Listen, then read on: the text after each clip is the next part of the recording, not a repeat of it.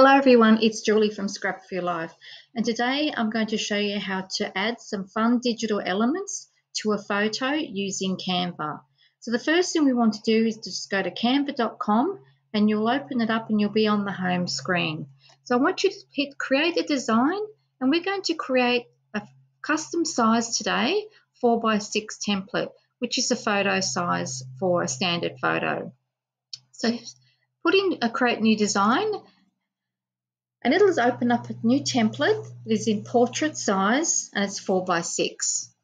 The next thing I'm going to do is upload a photo. And I've already uploaded my photo ready to go, and I'm just going to click that.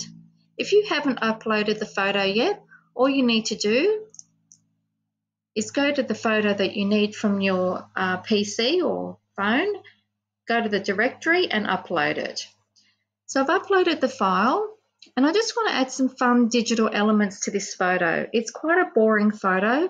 My husband's boarding a plane, and there's not much colour. There's nothing really in the photo to add much of an interest. I just snapped this photo as he was walking in front of me, and I just thought it'd be a good opportunity to grab one of those snaps of just the image of us walking onto the plane. So the first thing we're going to do is go to elements on the left hand side. Now I want to search for an emoji, because the first thing I'm going to do is add a fun little emoji to this photo. Now there are plenty of emojis to choose from, and some of them are quite funny. So let's just choose one. I think I'll just go with this first one, which has got the big teeth and the thumbs up symbol. So it's quite a funny little emoji there, and I've just populated it on the right-hand side there.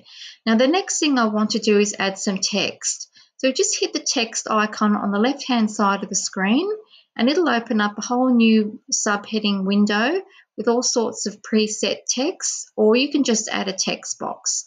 So we're just going to add a text box today, and I'm going to click that, and it's opened up a text box on my image, on my photo. I'm just going to write something like boarding the plane, or time to board the plane. Something that makes a bit of sense. Time to board the plane. So I think that makes better sense.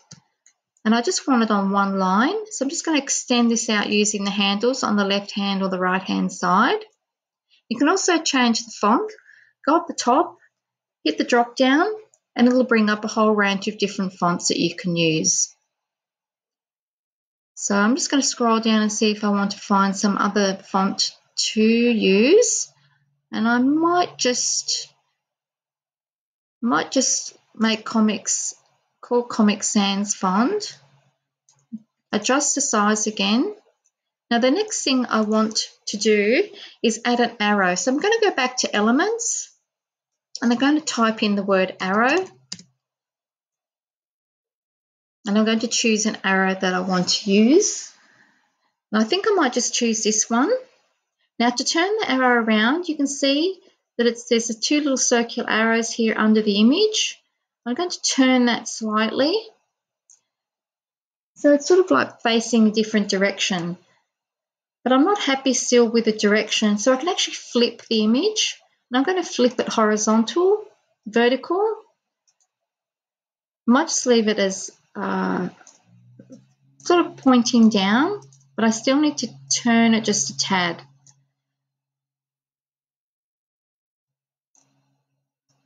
Here we go. I might just move it over here a little bit, and I also want to change the colour. I'm going to make it red.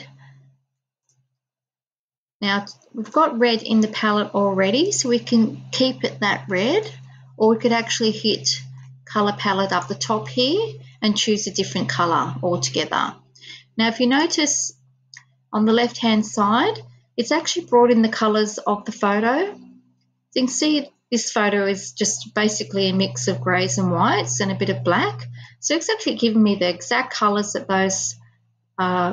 that are in the photos with the hex codes as well. So that's really helpful to actually work out what sort of colours, and also helps with matching papers and embellishments and things like that. Very helpful. So I might just leave it at that. I think that looks pretty much okay. Might just move that text up a little bit. So just keep playing with the images until you're happy with the sizing. I think that looks about right. Now all we need to do now is download it. We're just going to hit the share on the top right hand side and then hit the download button. Now I'm going to download this as a JPEG. So I change it from PNG to JPEG and then I'm just going to hit download. And that's going to drop it into my downloads folder on my PC. Now I'm going to print the photo and I'm going to start using it in a scrapbook layout. And when I've finished, I will come back and I will show you the finished layout. So here is the finished layout. I printed the photo 6x4 paper and mounted the photo on white cardstock. I've got 2 photos on this layout and I've just used old papers from an old collection.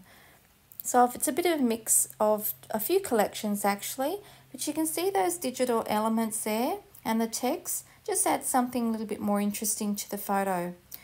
So I hope you liked this little tutorial. Please hit the thumbs up if you did. Subscribe to my YouTube channel for more little quick videos on how to spice up your scrapbooking layouts using Canva. So thanks for watching and I'll see you next time. Bye for now.